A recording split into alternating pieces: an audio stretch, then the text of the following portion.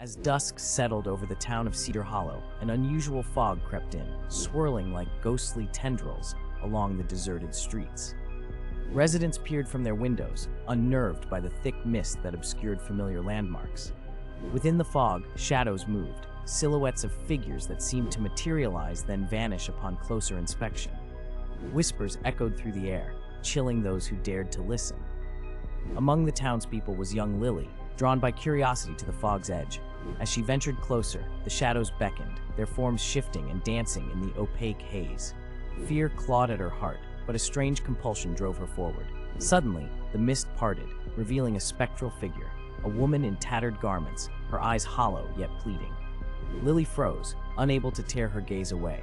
The figure extended a hand, its touch icy and insubstantial.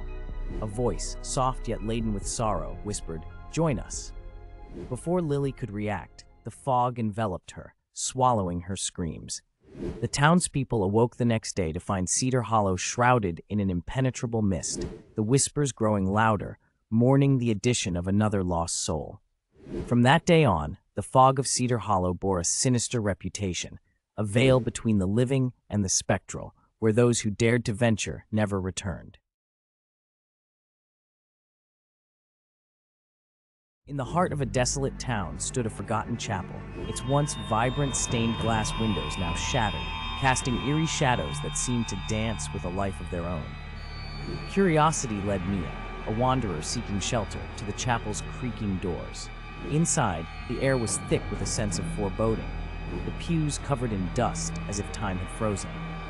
As Mia's footsteps echoed through the silent hall, the shadows grew longer and more menacing. Whispers, barely audible, surrounded her like a shroud. A sudden chill gripped Mia's heart, but she pressed on, drawn to a flickering candle at the altar.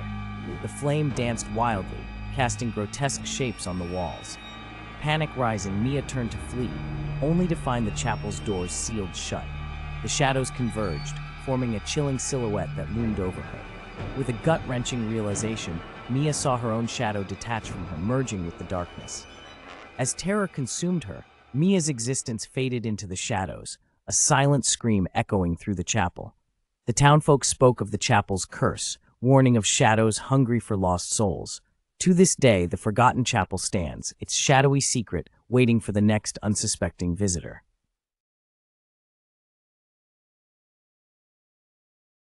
As dusk settled over the abandoned carnival grounds, a lone figure stumbled upon a dilapidated carousel. Its once vibrant horses now painted with peeling colors, frozen in twisted poses.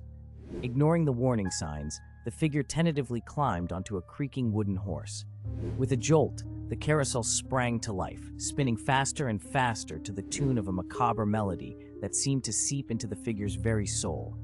Shadows danced around the carousel, forming into ghostly figures that rode alongside.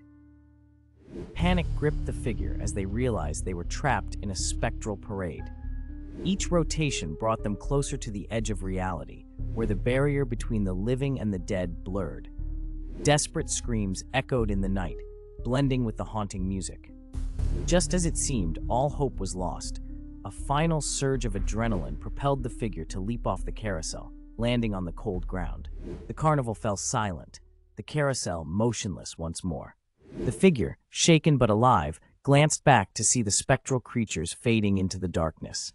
A shiver ran down their spine, knowing they had narrowly escaped a fate worse than death at the cursed Carnival Carousel.